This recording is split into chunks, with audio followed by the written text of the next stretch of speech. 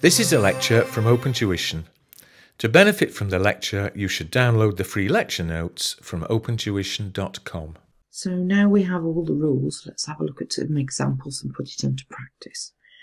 So in example 2, Tina sold a painting on the 1st of July 2023 for $500,000 that she bought in February 98 for $350,000. She also disposed of a commercial investment property for $310,300 in December 23, and she incurred some agency fees, and she bought that property in August 99 for $200,000.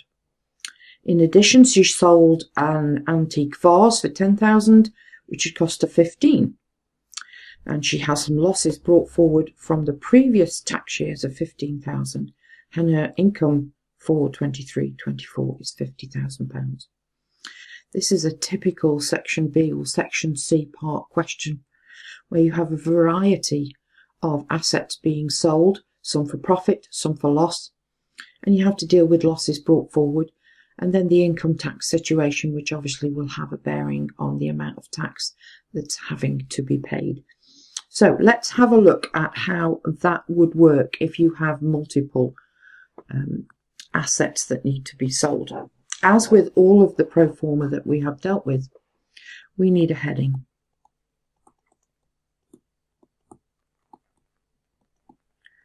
Capital gains tax and a year. What I would suggest that you do is you set out a pro forma for this and then perhaps do workings afterwards. But with simple things, you can perhaps do them all in the same pro forma. You're going to need 2 columns. So we're going to deal with each asset one at a time, and I would head them up so that the marker can see exactly what you're doing. And if you remember rightly, all the pro formas start with proceeds, and then we deduct costs, and that will give us either a gain or a profit. So the proceeds for this were $500,000, and the cost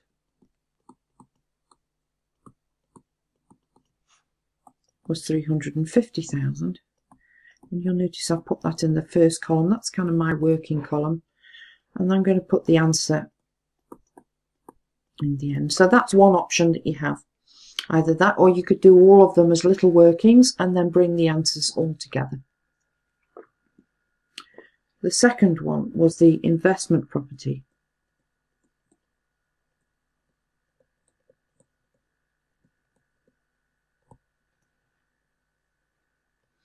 Again, we want proceeds. And for this, the proceeds were $310,300. And we had some cost of sales with that one of $15,000, which gives us a net figure of $295,300. Then we will deduct the purchase price or the cost, one or the other, and that was $200,000, which leaves us with $95,300 as our answer. And again, either do it in the computation like this or as a working. The third one was the vase.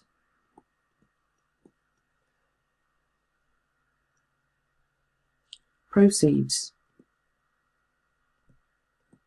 was 10, less cost of 15, which means we made a loss. Now the rules with losses are that any loss in the year has to be set off in full against any gains in the year before you deal with losses brought forward. So by doing it in a pro forma like this, you've actually dealt with that rule without even remembering how to do it. So that's one of the bonuses with this.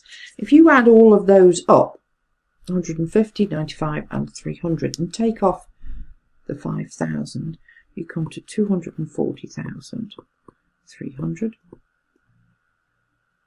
So that's our net gains for 23-24, because obviously we've netted off the current year loss.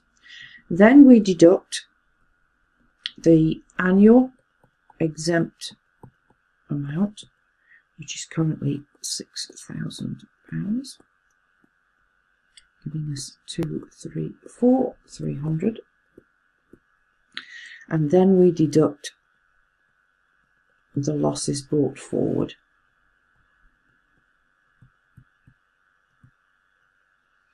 From the question, 15,000, giving us a taxable gain. Labels are important. Taxable gains of £219,300. Now the question asked us to work out the capital gains.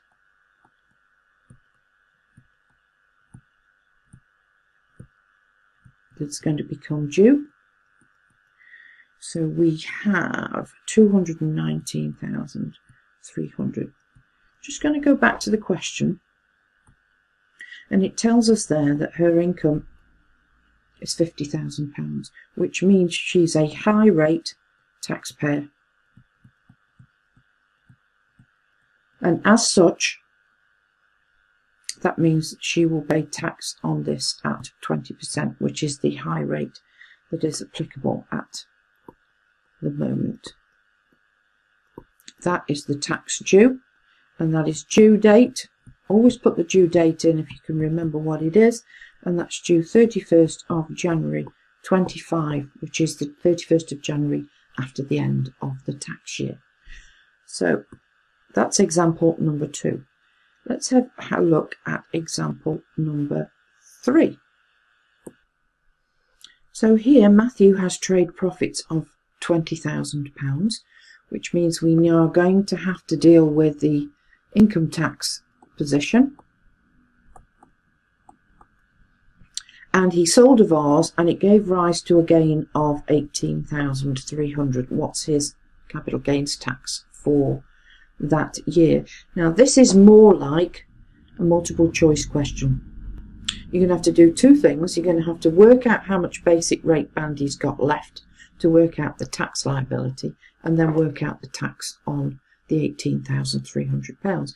So let's have a look at the model answer and see how that works. So here we can see there is a working, that's the answer. So the answer has been set up in a pro forma, which is what I would always suggest that you do, leaving the bits in that you can do. So basically you can do that because that's from the question. You can do that because that's from the rates, which will give you that figure and put you there. You're going to get marks of that, so you probably get a mark for doing that all the way through up to that point. You could also then put in the due date, which would get you another half a mark. Now, the working, how much basic rate band does Matthew have left, so that we can then work out what rate to charge for capital gains tax. So it said it was trade profits. It didn't say taxable income, it said trade profits. So we've taken off the personal allowance, giving us £7,430. Now that would be taxed at the basic rate. That's the basic rate band, which means that's how much basic rate band we have left. As that is all within that period, then he's only going to pay tax at 10%. So in order to get extra marks, you would need to show that and that. That's probably going to get you an extra 2 marks. So that's going to get you 1, 2.5, and then half a mark for that. So you're looking at 5 marks for that, if it was part of a section C or a section B part of the exam. But if it is a multiple choice, obviously you're just going to get it right or you're going to get it wrong. So let's go back to our notes and let's look at example number 4. Elliot has trade profits of 45,270. Okay, now if you take off the personal allowance for that, that's going to only give you a little bit of basic rate band left. Okay, so the calculation is going to be even more important here, because some of this gain is going to be taxed at 10% and some of it is going to be taxed at 20%. So he has trade profits of 45,270 and he sold a painting giving rise to a gain of 26,300, making gift aid payments. Now what does the gift aid payment do? That's right, it extends the basic rate band. So there's actually quite a lot involved in the income tax section of this before you even get to be working out his capital gains tax position. So let's have a look at how that was going to work in reality. So we have Elliot, capital gains. Okay, and because that's what the tax that we're dealing with, that's where the pro forma is, everything else is working. So the gain was £26,300.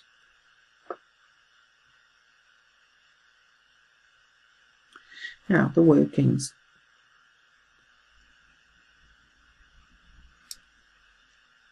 We need to work out what's happening with the income tax position, don't we? So trade profits were 45,270. Take off the personal allowance, 12,570, which leaves me with 32,700. Okay, so basic rate band 37,700 plus the gross pension payment. Now the question said, let's go back, just check. That's what he paid, which means we have to gross it up. So that was £2,400 times 100 over 80, which will give us a total by the time we finished of 40,700. That needs to come off there, 32,700, which gives us a balance of £8,000 in our basic rate band. Now you can see there's a lot of workings there. Show every working that you do, because all of that's going to get you marks. One, you've extended the basic rate band, you've taken off the personal allowance, and you've worked out how much basic rate band's left. A lot of marks potentially for that. Okay, so this is our gain position. We need to take off the annual exempt amount, which is 6,000, which leaves us with 20,300. Okay, so that's our taxable gain.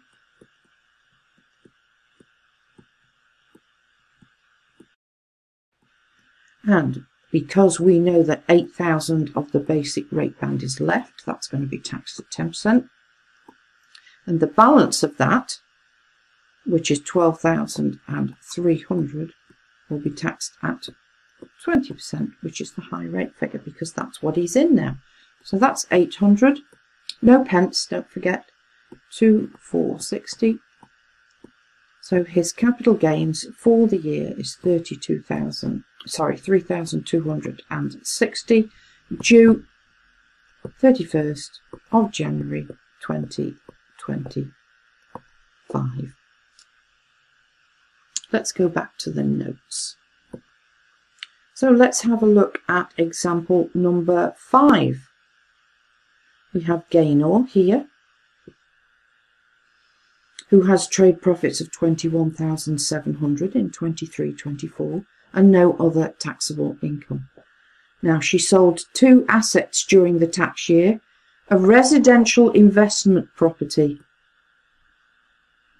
giving rise to a gain of that, and a diamond ring with a gain of that. And we've got to work out her capital gains tax computation. So let's have a look at the model answer, shall we? So because the property is being taxed at a different rate, it needs to go in a separate column because residential property is taxed at 18 and 28%. So we have two different columns here just to make it easier. So we've copied out the question and we have put the annual exempt amount against the largest gain, the one that's going to be taxed at the largest amount. Then we need to work out the income tax position. Again, the same sort of thing. So the income tax for her, she had £21,770 worth of income, which has a personal allowance to be deducted from it of £12,570, giving a gain of a taxable amount of £9,200.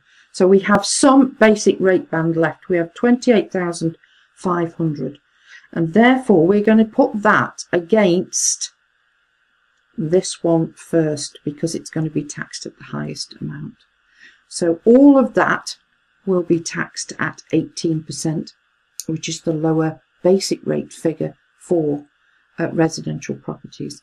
And then we will put the balance of the basic rate band here and charge that at 10% against the ring, with the balance being taxed at 20%.